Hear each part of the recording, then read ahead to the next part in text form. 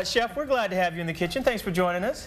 It's a pleasure to be here, and I look forward to sharing some food. And I see the cameraman is eating a banana. Yeah? After he sees what I put in this pot, that banana will be nothing to him. Unless he's got rice in the banana. It's a challenge. Wow, Challenge. wow. Okay, so we're going to learn about the world of rice, too, with Chef DeRitz. Chef, we'll get with you in just a minute. Thanks for being here. And a new documentary. She's going to tell us all about that.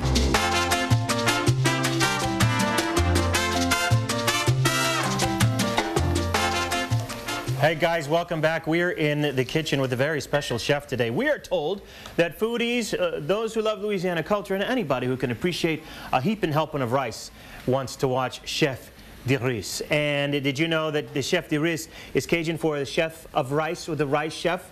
Well, listen, there's a new documentary about that. Now, Brandi DeRitz is that chef right now. And Brandi DeRitz, ha! Brandi DeRitz, is that the right way to say it? DeRitz, but Brandi you can say DeRitz, DeRitz, okay. you know, rice is kind of glamorous. And it's ritzy. It's ritzy, you know, Brandi DeRitz. Ritz. Okay, very good. Listen, here's the thing. Brandi is in a very cool documentary that was co-produced with one of our very own, Jeremy Campbell.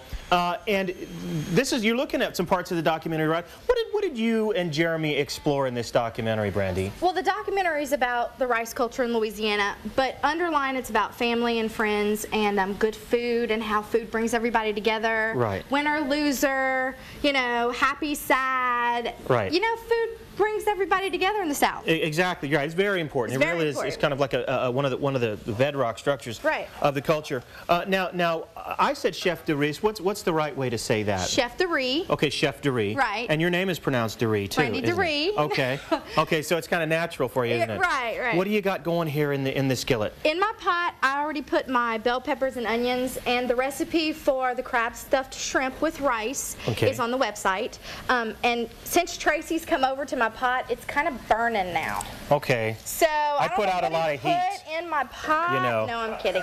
I put out a lot of heat, but that's all right. It's fairly simple. My goal was to find recipes that you could take from your pantry, not go out and buy special stuff. Well, listen, throw it in there. We've only got a little time, so let us learn from you. Crab meat. Okay. You cook these down until they're not brown, until they're white or clear. Okay. You add your crab meat, and then my rice is in the rice pot. So we'll let this cook down for a couple minutes. We'll add a little Cajun seasoning, and which Cajun seasoning goes good on everything. And the seasoning is a large part of what's going on here, It is. It is a large part. Just like the onions and the bell peppers, Cajun seasoning is pretty much the life of every dish in Louisiana.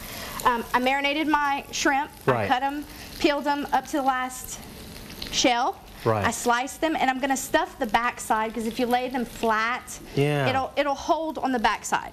Oh, cool. Okay. And I marinated my shrimp in crab oil because you know how Louisianans love, and Alabamans, anybody on the Gulf Coast loves crab oil flavoring. Right. So I marinated my shrimp in that. Okay, so the shrimp is marinated, and it's not time for the shrimp quite yet. Not is that time the for idea? the shrimp. Okay. Well, actually take what's in the pot, stuff it in shrimp, wrap it in bacon. Because bacon makes everything taste better.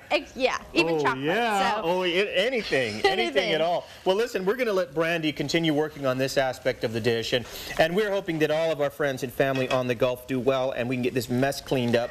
In the meantime, we'll celebrate one of the things that our family and friends on the Gulf love so well, and that, of course, is good food and good seafood. And so she's going to help us celebrate that. We're going to take a break, though, and we'll get back with Brandi in just a few minutes. Everybody in the kitchen.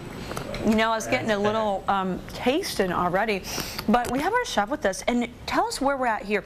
You're the baking wrapping process. Bacon, stuffing, baking, wrapping process. Okay. After all the mix is cooled to room temperature, you take about a teaspoon or a tablespoon. Okay. The more the merrier. Okay. And you make a little ball. You got to get your hands dirty, and you take your flat shrimp that we've already seasoned and filleted, you could say filleted, and you kind of make a little rice ball on top. And you're putting that on the side of the shrimp that you did not cut, correct? The bottom side of the shrimp, like the belly. Belly, okay. Then you take your favorite piece of bacon, and you just wrap it around. Be careful not to squeeze too tight because you don't want it to come all your rice. And to. one full piece of bacon. One full piece of bacon all the way around. You know, this could be a whole meal, right? I mean, some people would have this as an appetizer, but this could serve as a meal. This could serve as a meal. I'd probably serve it with a side of, not rice because rice is in the dish, but you could serve it with a side of rice. Yeah. More You're the rice queen. Well, the Chef de Riz.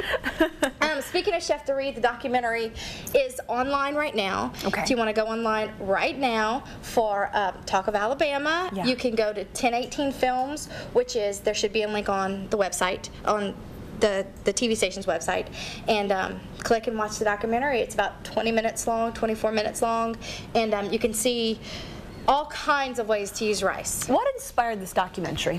When I was a kid in cooking contests and everything, we used to compete every year at the International Rice Festival, which is the largest free agricultural festival in the world in my small hometown.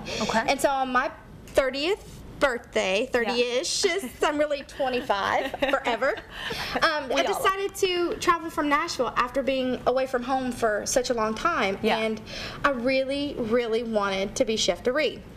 So I went, I competed. You have to place first with one of your dishes, and there's 4 categories: seafood, meat, dessert, and you interview and then you ambassador rice. Oh my gosh, and now we have a documentary. Now there's a documentary. Oh my gosh. Okay, you know what? What we're going to do, we're going to talk a little bit more about the documentary and taste this dish in just a few minutes. Perfect. To close our show.